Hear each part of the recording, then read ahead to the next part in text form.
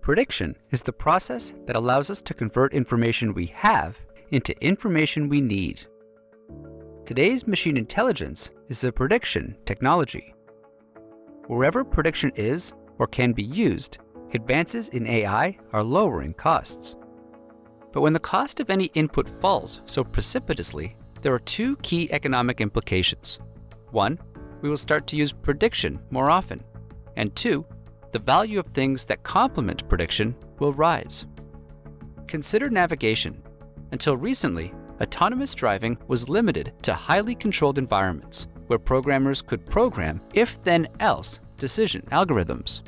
It was inconceivable to put an autonomous vehicle on a city street because the number of scenarios would require an almost infinite number of if-then-else statements. But once prediction became cheap, innovators reframed driving as a prediction problem. They outfitted vehicles with a variety of sensors and collected millions of miles of human driving data. By linking the incoming environmental data from sensors on the outside of the car to the driving decisions made inside the car, the AI learned to drive by predicting how humans would react. Therefore, more decisions will need to be made about possible medical treatments, which means greater demand for the application of ethics, emotional support, and understanding of risk.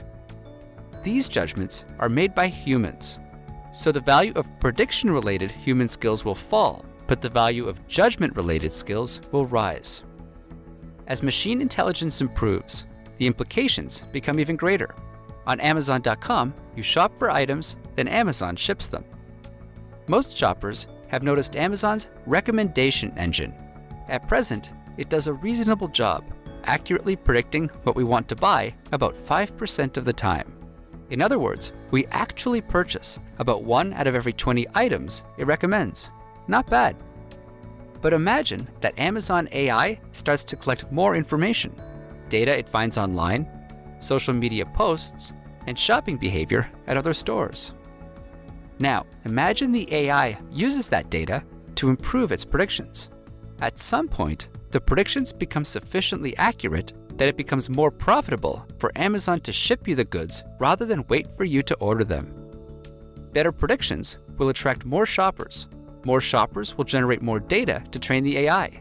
More data will lead to better predictions, and so on, creating a virtuous circle. Interpreting the rise of machine intelligence as a drop in the cost of prediction doesn't offer an answer to every specific question of how the technology will play out, but it yields two key implications. One, an expanded role of prediction as an input to more goods and services, and a change in the value of other inputs driven by the extent to which they are complements to or substitutes for prediction. These changes are coming. The speed and extent to which managers should invest in AI-related capabilities will depend on how fast the changes arrive. For more information, check out our book.